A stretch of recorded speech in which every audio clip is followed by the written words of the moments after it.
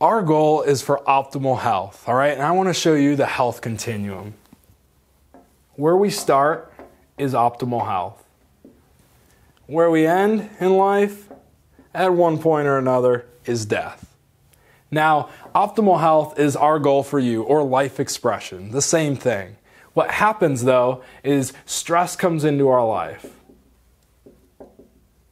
If we remove that stress, we stay towards optimal health, and that's great. That means we're going to be healthy, we're going to fight off sickness and disease.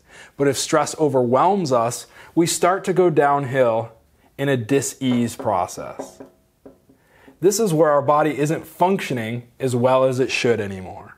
All right? You may not feel any of this, but your heart may not be functioning the way that it's supposed to, or your digestive system may be having some problems. Then if we don't catch it then, we continue to go down to asymptomatic pathology. That's a fancy word for symptoms we don't feel. These symptoms are things that are starting to form like high blood pressure, or kidney stones, or cancer. We don't feel those things when they're starting to form in our body. That's called asymptomatic pathology.